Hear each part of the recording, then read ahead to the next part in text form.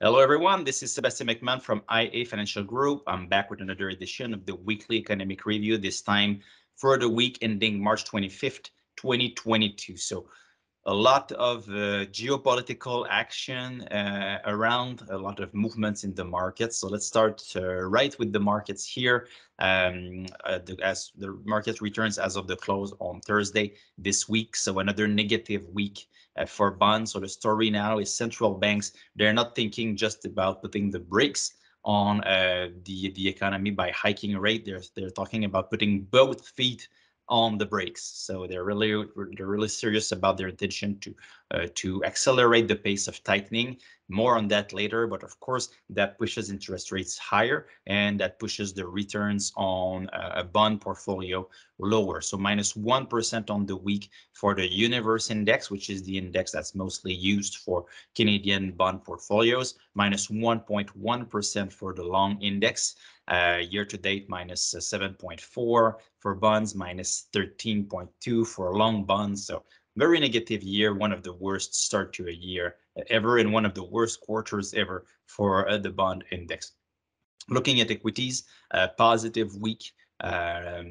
Market seems to be finding some solace in the fact that the Fed is serious about inflation, but we would still be careful about saying that this is a strong foundation for expected returns. We do think that it's an environment where maybe putting some money at work makes sense because of the pullback that we've had, but still I would be very careful before saying this, the low is in and it's time to go all in on equities.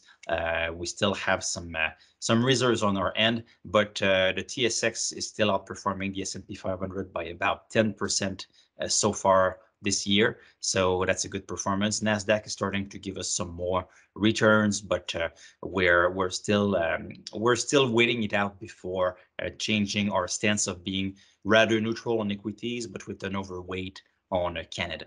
Other markets, the price of oil up by 7.3% on the week. Canadian dollar higher, price of gold higher, so lots of volatility, but commodities help Canada and the Canadian dollar. So geopolitics this week, lots of action centered around the price of oil. So Russia is shutting down some pipelines because of doing some maintenance work, but of course it's putting pressure on Europe, and Europe wants to remove itself from its dependence on Russian energy. And when we talk energy, it's not just oil, it's also natural gas and coal. So most of that comes from, or at least a very large chunk of these imports come from Russia. Now we're talking about sanctions. It's hard to sanction Russia efficiently if you're still buying all of this energy from it. So that's why Europe wants to accelerate its independence from Russia energy, and Putin wants unfriendly countries now to pay for their oil in rubles. That's a good way to move around sanctions. If you're not paid in dollars and euros, which you have a hard time switching into rubles after, and you see the ruble depreciating so much, well, one of the solutions is to ask to be paid in rubles so you can use them instantly, and that supports the level of the ruble too. So that's why we have this. So the price of Brent is now back near the all-time highs. So lots of action on the oil market. So the European economy, of course, is going to be facing a huge headwind from all of that. I think the odds of a recession are rising. It's not yet the base case.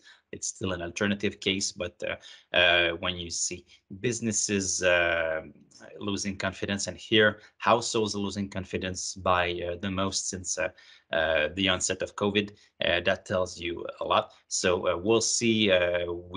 We'll see where we end up for the European economic growth. We're hearing from France and from Germany that they're working and they're already starting to put on a few fiscal packages to help. So we'll see where growth ends up. But we were seeing very good things from Europe at the beginning of the year. Now probably it's going to be underperforming because of all of this thing here.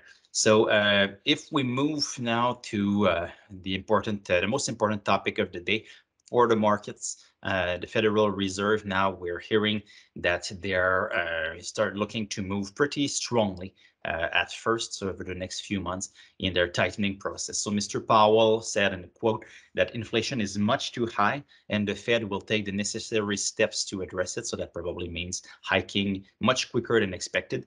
And even Mrs. Daly, the head of the San Francisco Fed, came out saying that probably need half point rate hike in May. So 0.5% higher instead of 0.25, so 2 in 1.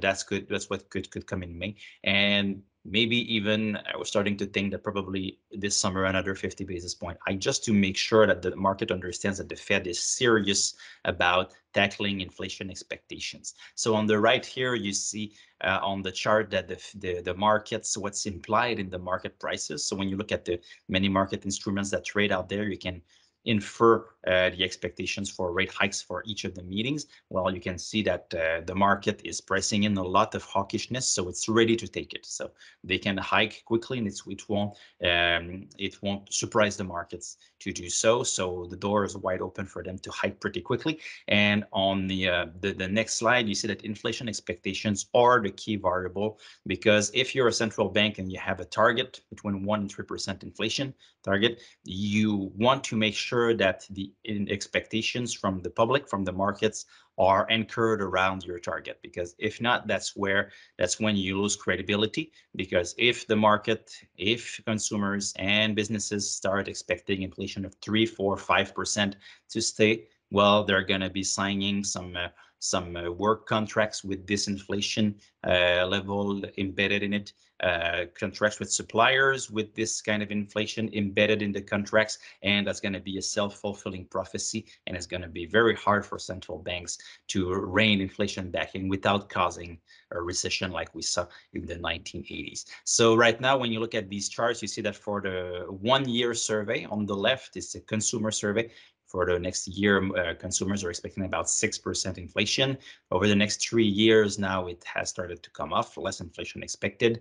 Over the next year, we're still in the band of 1 to 3%, but it's all trending higher. So the central bank, by acting boldly, decisively, can rein these inflation expectations back in, and that's the plan here. And on the right, you see the break-even rate. So that's what the market is implying. It's still within the band, but again, it's trending higher. So central bank, they want to act quickly, decisively to get back this thing on track. And the yield curve right now, it's sending a few signals. So on the left, you have the 30-year rate minus the 5-year rate. It's been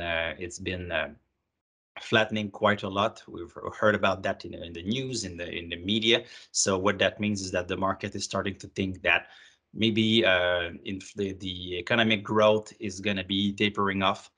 So over the next 5 years, 30 years, if we do succeed in hiking enough to bring inflation back in, that's going to cost something on growth. So you're seeing the spread between 5 and 30 year be getting tighter and tighter. So it's kind of sending a signal that the Fed cannot hike too much here. But on the right, the most important one is the 10-month versus 10-year versus 3-month slope. And this one has a very good track record of timing recessions, so warning about recessions close to them, not with a lag of a few years. So now what it tells us is that the Bank of Canada here has room to hike maybe 7 times more, so 175 basis points before you start hitting, let's say, a danger zone here. So there's some room for the Bank of Canada to hike, to be bold at first, and maybe then reassess the situation after it has hiked a bit over the next quarters. So some maybe not easy to digest topics here, but very important for what's going on in the market. So that's why I wanted to share them with you. What we're expecting next week, we'll have a GDP growth in Canada for January. So December was pretty strong, 3.9% year over year in December. The US personal income, personal spending, and we'll have the jobs report next Friday. 450,000 jobs are expected in March. In Canada, the data will be out the week after, so no jobs report for Canada next week. So that wraps it up for the week. ia.ca/economy is your go-to webpage. Subscribe to the newsletter if you haven't done so already. You'll find a PDF copy of this presentation here on LinkedIn when this is published, because on Friday morning as I record, I publish that on LinkedIn. And you can follow me on LinkedIn, on Twitter, and some new content is about to be ready for Economy and Finance 101 in April. So stay tuned for more content there. So that wraps it up. Thank you. It's always a pleasure to serve you, and I'll be back again next week.